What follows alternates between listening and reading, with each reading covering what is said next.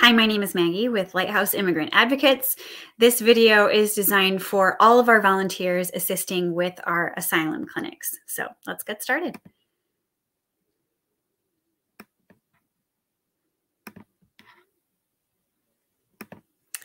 First of all, welcome. Oh my goodness, we're so excited. We have so many volunteers and community members helping with this process. We've already had amazing volunteers help with the intake portion of these legal clinics for our Afghan clients. So we're so thankful that you are joining or rejoining in the next step of this process. Lighthouse Immigrant Advocates is a nonprofit law office and advocacy center located in Holland, Michigan, and we serve the entire West Lakeshore. We serve by providing high quality legal services, educational content, and advocacy services. What we expect of our volunteers. Obviously, confidentiality is very important, as well as professionalism, cultural sensitivity, kindness and empathy, and of course, patience. Why do we need an asylum clinic? After Afghans were evacuated from Afghanistan following the Taliban takeover, many were admitted to the United States under a special humanitarian parole program called Operation Afghan Refugee, also known as OAR. This is a temporary status valid for 2 years.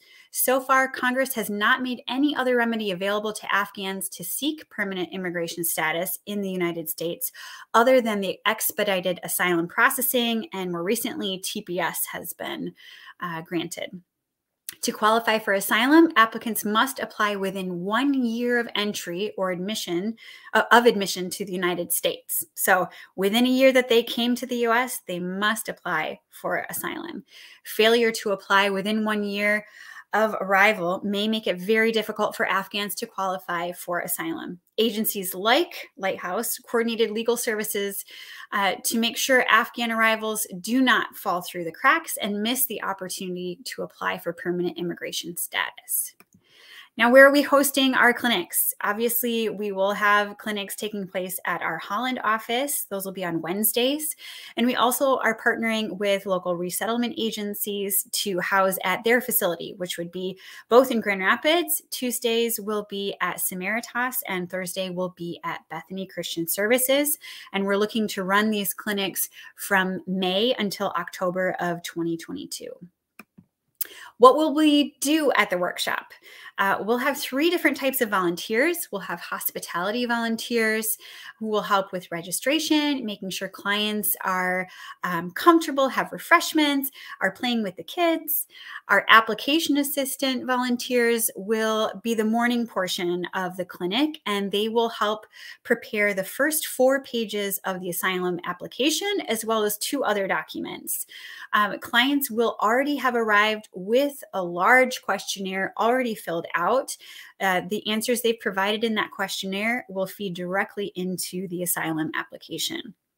And then in our afternoon, we'll have our volunteer attorneys take over, and they're responsible for filling out the rest of the asylum application, also known as the I-589.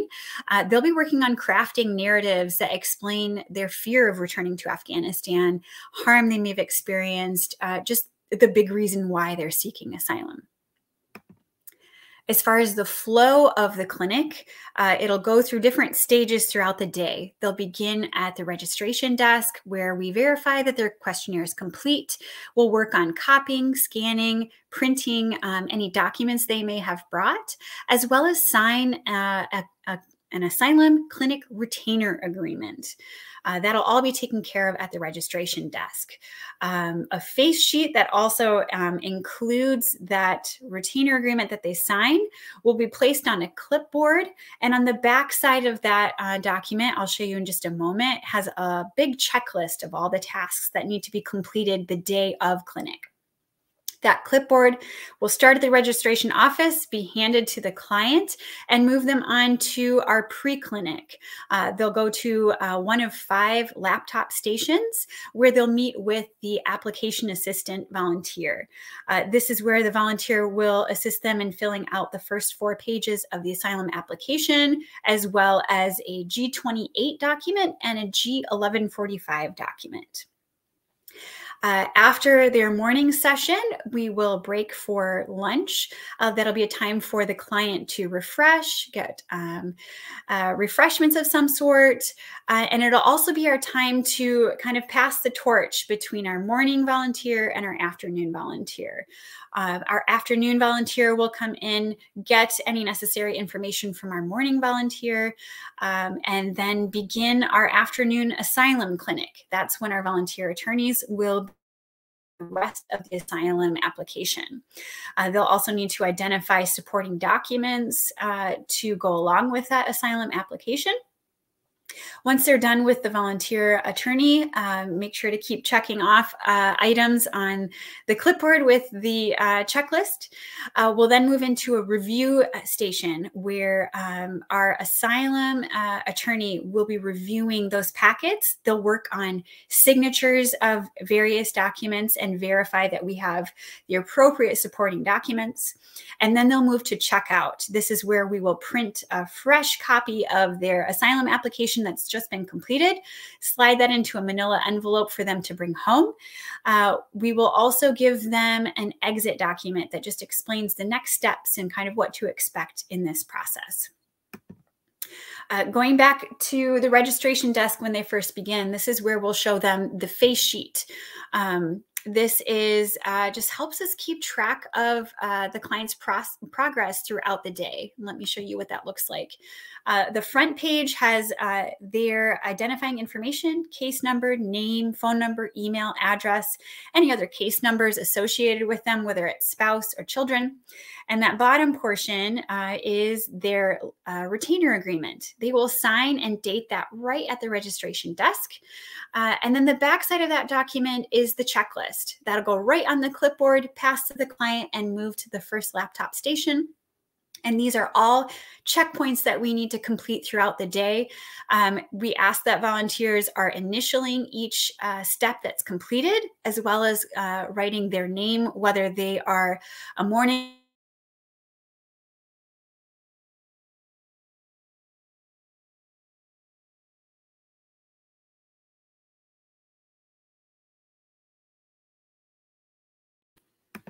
Okay, registration station, we've discussed a little bit, but this is where we verify they've completed that questionnaire. We've copied, scanned, printed documents, and also verify that all family members age 14 and older are present.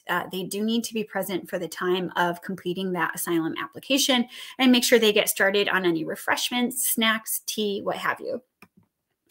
The pre-clinic station, that's our morning station where our application assistant volunteers will be completing 3 documents with them. That'll be the G1145, the G28, and the I-589. The I-589, that's the asylum application. As the morning volunteers are going through that information, we do ask if there are any documents that they see that are not in English, that you separate those from the rest of their folder. We will have a clear cover sheet for a cover sleeve for them to slide any documents that are not English into that. And the cover sheet here on the left will help us identify what those documents are. That just makes it a little bit easier for us after the fact to pull, send to our translation service, and have them translated before we send the official packet to the US government. So as you're going along, both our morning and afternoon volunteers, be sure to take any documents that need to be translated, place in that plastic sleeve. Every single individual client will have their own plastic sleeve in their own folder. So if you do have documents identified for a child, make sure it stays with their folder, but in their own plastic sleeve. After the morning session, again, there's a break time. This is where we pass the torch between the morning and the afternoon volunteers, sharing any necessary information regarding the application, any helpful tips in communicating with the client, making them feel more safe and protected, and any information that the volunteer attorney may need to know. In the afternoon, the volunteer attorney will take over. This is where they'll review those first 4 pages of the asylum application. Then they will complete the remaining pages, 5 through 9, together with the client. And this is really creating that narrative about why they are seeking asylum. This is also making sure they identify any supporting documents. And of course, as we've mentioned, any documents that need to be translated are slipped into that plastic sleeve. So so that our team is aware what we need to send to the translation service. Moving on to the review station, this is where our asylum attorney will be reviewing the packets. They will do all of their signatures at this time. We'll verify that we have all the supporting documents needed, and then they'll move on to our checkout station. This is where we print off the copy for the client to bring home. I'll show you what this looks like here.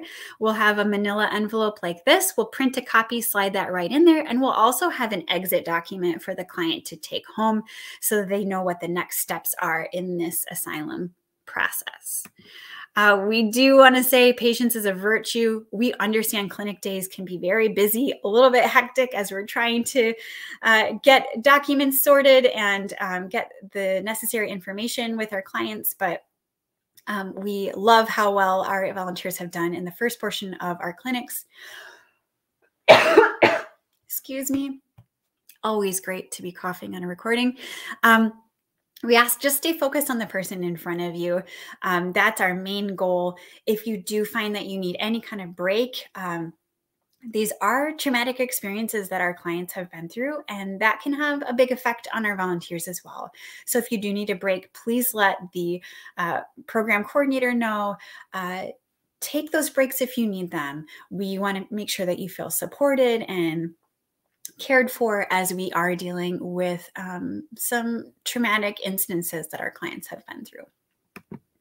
Again, thank you, thank you, thank you from Lighthouse, from our resettlement agencies, from our Afghan clients. We could not be doing this without all of your help. If you do have any questions, if you're interested in assisting in other ways, feel free to send us an email. That's oar@lia-michigan.org. Otherwise, we will see you for asylum clinics, and we're just really excited to be partnering with you. Thank you so much.